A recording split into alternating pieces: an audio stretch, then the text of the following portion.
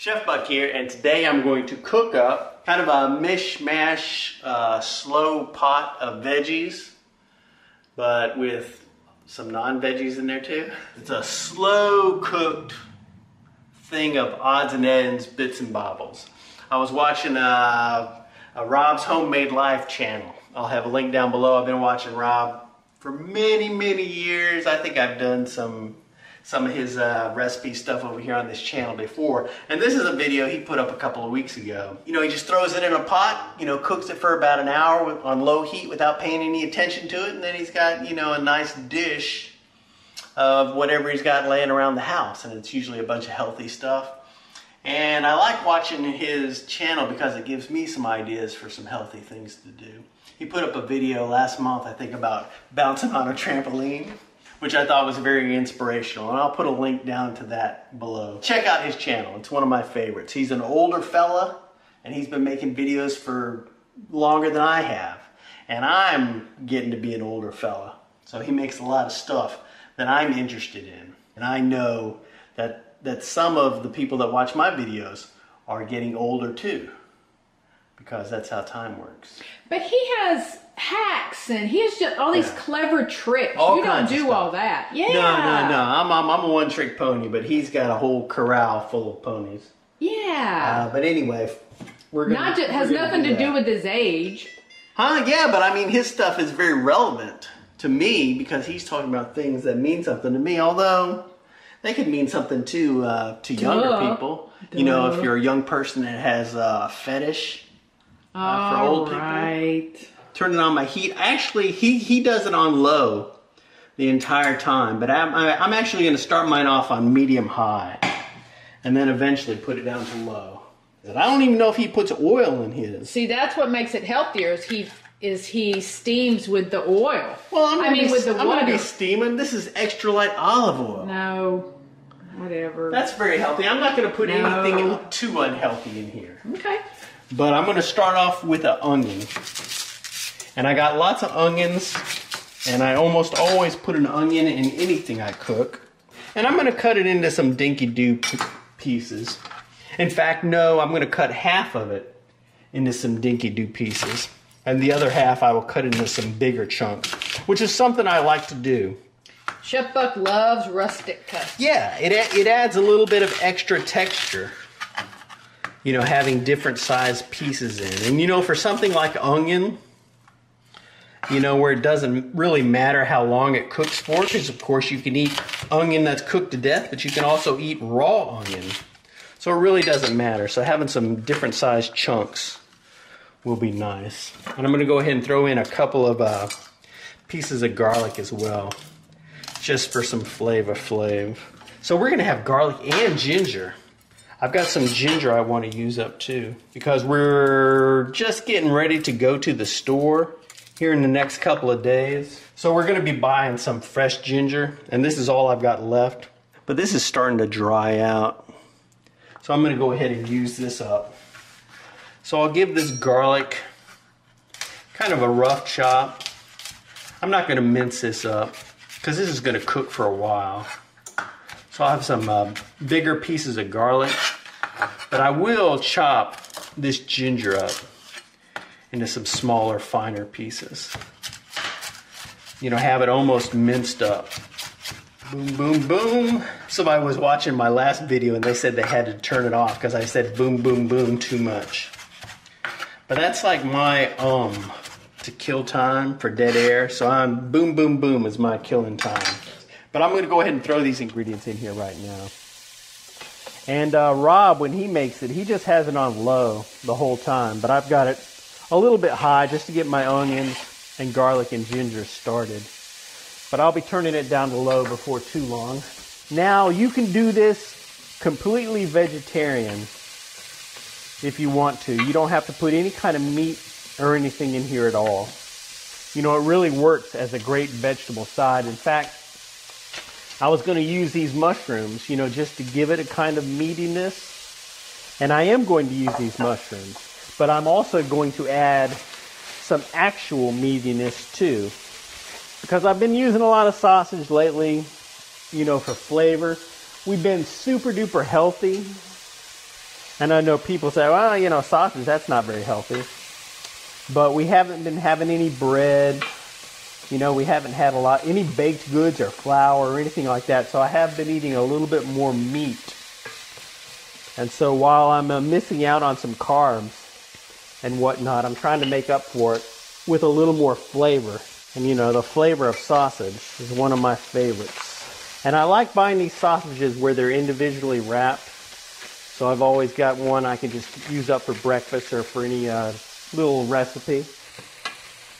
And I'm going to go ahead and reduce this down to medium, since it's definitely going now. But I want to chop this sausage up and get this in here while my pan's still a little bit hot. And I'm going to cut this into some dinky-doo pieces to try to cook this flavor all throughout the dish. Boom, boom. Oops. I'm going to try to cut down on my boom, boom, booms. That's 9 boom, boom, booms that I'm aware of. So if I'm aware of 9, I'm probably right around 20. Exactly. This is going to be our base. And Rob recommends putting the ingredients that can cook the longest on the very bottom. And I think that's a good idea. In fact, I'm going to go ahead and put it down to low. On low heat now, and I'm going to leave that on low in perpetuity.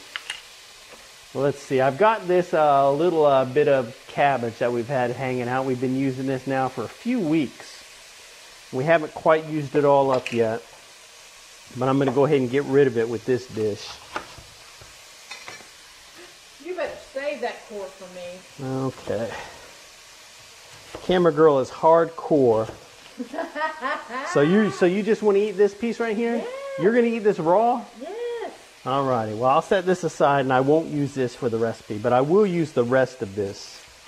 And I'm going to leave this into some kind of big pieces. But that's okay because it's going to cook for a while, so it'll cook down. Yeah, you want some hearty pieces. Yeah. Some texture. Some different sizes.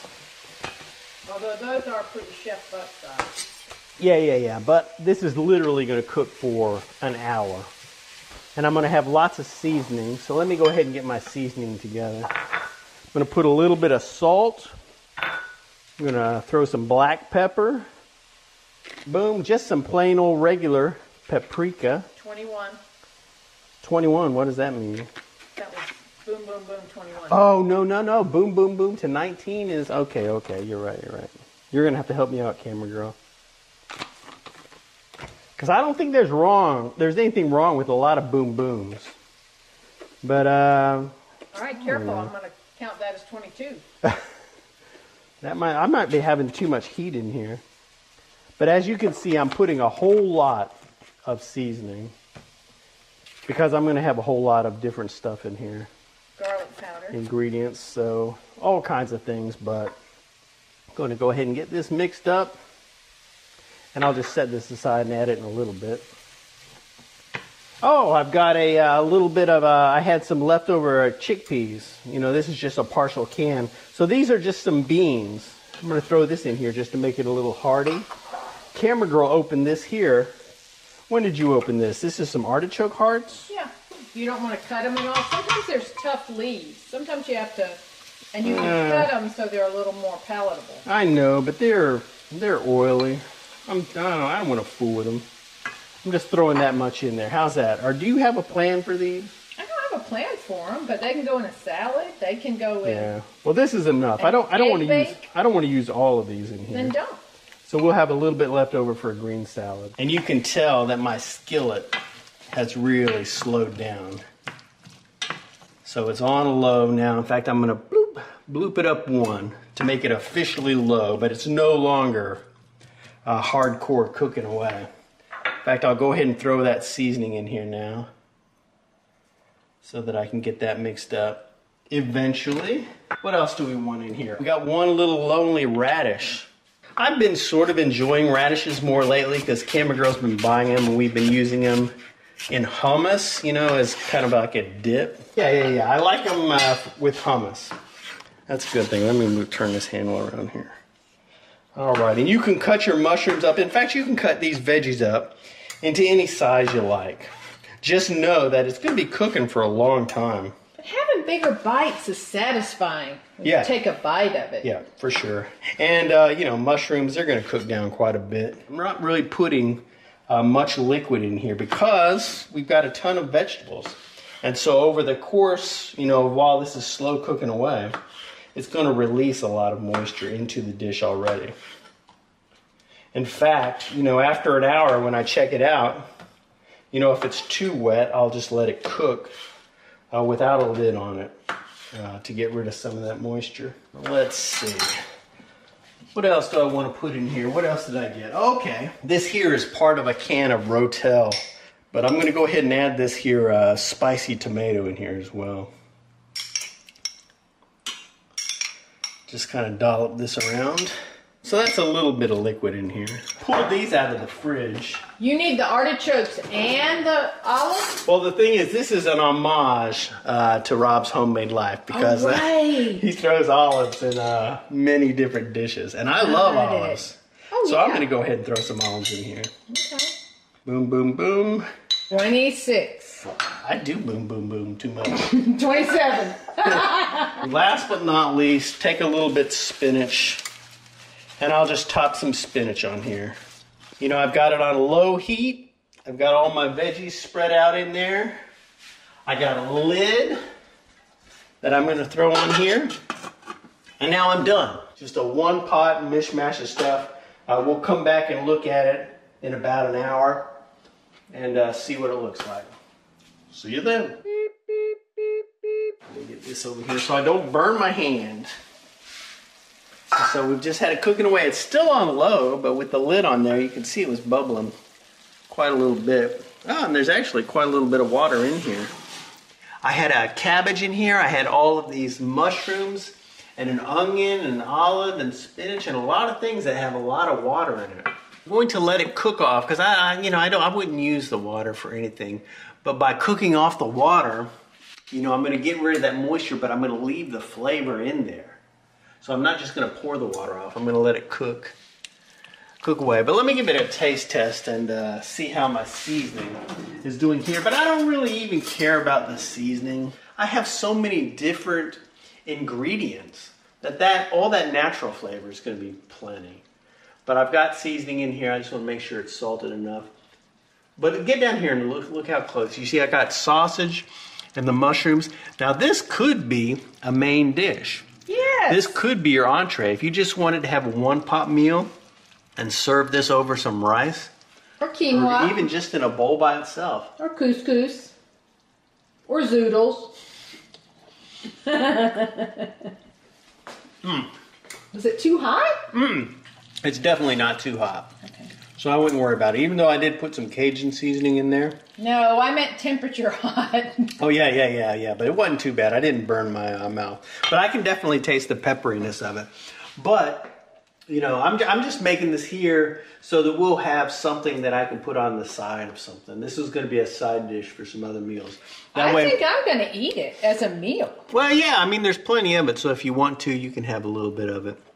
But my thing is next time we cook some fish or if we cook some chicken or anything where I want some a side dish, I'll have this in the fridge as leftovers. And plus this is going to even get more flavorful sitting around. But it's an interesting flavor because I got these artichokes in here and I got these olives. So it's got kind of a Mediterranean zing to it. You know, if you want a one-pot meal or you just want to, if you've got a lot of odds and ends in the fridge, just throw it in a pot.